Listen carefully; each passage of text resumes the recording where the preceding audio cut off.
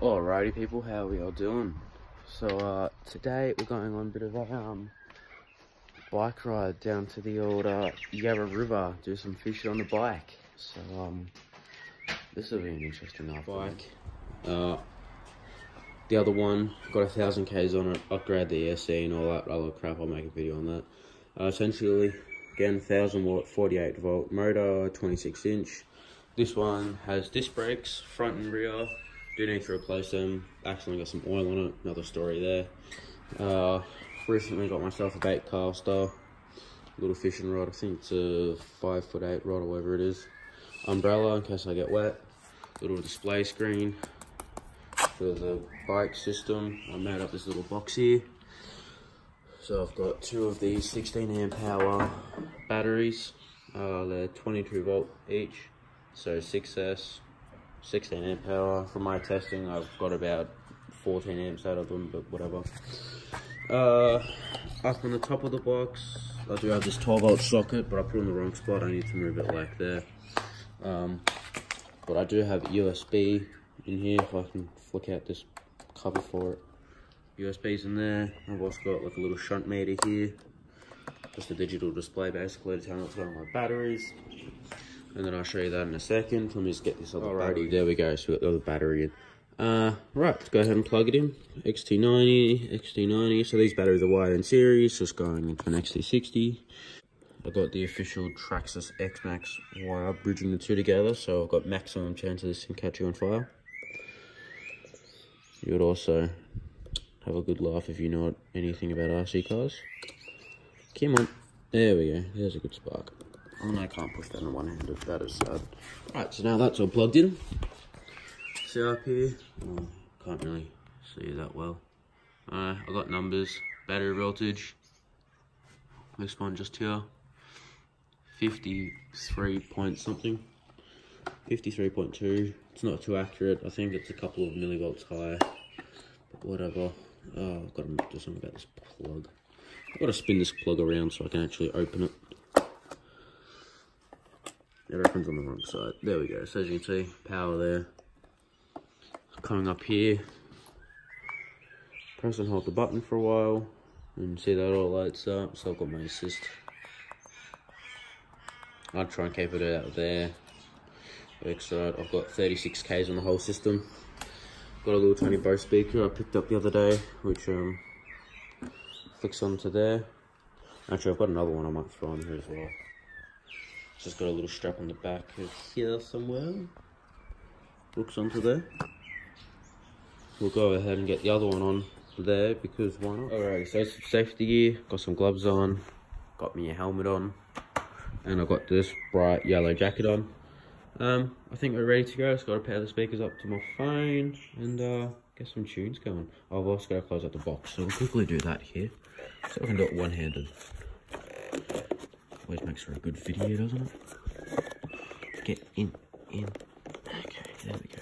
I'm just going to force these high voltage connectors around. And close the box. So as for closing it, I've just got this little electric strap going up here to there, nothing special. Not really satisfied with it, but oh, whatever. Make sure the bike's gonna work. Yep. Alright, sweet. I'll meet you when I get there. So in typical fashion of Melbourne weather, it's decided to rain again. Now these pens should be looking like that. They now look like that. Awesome. So we'll wait for this weather to pass and we'll keep going. See up on the left here, some kangaroos. They heard me coming, my two speakers coming, they jumped away. There's one down there. They're all up there just staring at me wondering what the hell's that. Don't blame them. I'll do the same thing down there. Alright, we've got about another 5 minutes running with this stuff. See the hill over there, we're gonna go up over that.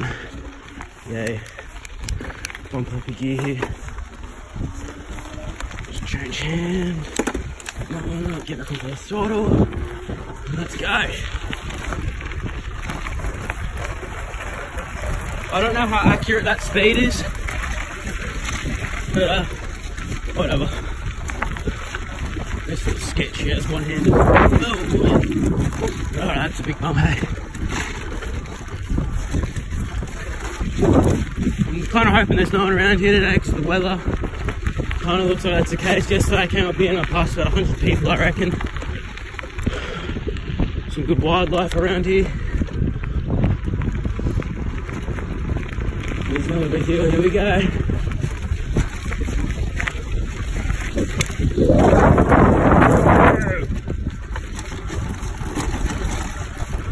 Oh, I love this electric motor. So much better than a front motor. It gets traction when you try and go up hills. In this kind of situation, trying to go up these speeds, that's not a bloody kangaroo. Yeah, trying to get traction going up hills with a front driven motor don't work too well, you know.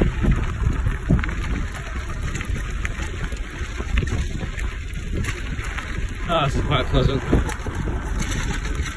Give it time. Throttle. Okay, so where it goes downhill, so I'm going to put the camera away for this and use both my brakes here. It gets kind of sketchy. I'll pull you up when I'm at the spot. Alrighty, so 2 little Bose Bigs up there, sound great. Apparently I did 9.4 k's to get here, so probably a 5-minute stop. Oh, shit, I gotta stop Strava, don't I? Stop. Finish. Yeah, so that's not going to be a true accurate thing. I rode probably about 2 k's without it on. I'll try and do it properly when I go home. Average speed 21 k's, probably because I spent probably 2 or 3 minutes here. Time, say 20 minutes, not too bad. And that's the route I took. Yeah, save activity. And that was set under an e-bike. Right, well that's doing its thing. Put him away. So this is my fishing gear I've got. We'll start off with the rods. A telescopic rod here. No idea how long it is. Long enough. Pretty long though. Onto an egg beater. Pretty sure this is just a Aldi cheapo thing, but it spins nice, so it's good enough for me. Bait caster. First time ever using one. I've practiced a bit in the front yard. I think I've got the knack of it down, but it's a Shablamo. I think it's a 150 HG if it's going to focus. There it is. Don't know what test I've got on it. I think it's 8-pound line or something. With the spider wire stuff, wherever it is. Hopefully there's some fish over there. I'll show you where I'm fishing quickly. Oh, this kind of sucks. Here. So I'll probably have the bait caster standing on that rock just there flicking out. The other line I've got some worms I brought with me. I'll flick them out so I don't catch anything with that. Essentially that's about it. As for bait and all that, or tackle, you've got your basic little kit here. I've added some stuff to it. Big thing of lures, we'll go through that in a bit more detail later. And some plastic baits. No idea if they're going to work or not. I've probably spent half an hour throwing one of those out. Got some extra line here, 25-pound. Got a Ryobi because it was cheap from Bunnings, like $10. Also kind of an amazing torch. These aren't the worst things ever. And a little thing of Wemmies. So we'll go ahead and get the telescopic rod all set up here. And get it real basic setup here. Just got a running sinker going down to my hook. I'll throw on the wormies on it and we'll give it a cast. Beautiful. Go ahead and throw him in the water and see if we catch him. Just a little pink lure. No, it's probably not ideal. I have a crick release on the end of your, what's that thing called? Swimming thing. Lure. But yeah, I'll get us all set up and give it a couple of chucks. Some people stuck on a rock over there. It's actually really funny. For about 2 hours of fishing, I finally got my first fish here. Just on a little lure here. Not a bad little size. Here he is. One fully extended and then one there. So we got that and that. So I'll measure that when I get home. I'll tell you how big that is. Yeah, there he is. But yeah, there you go.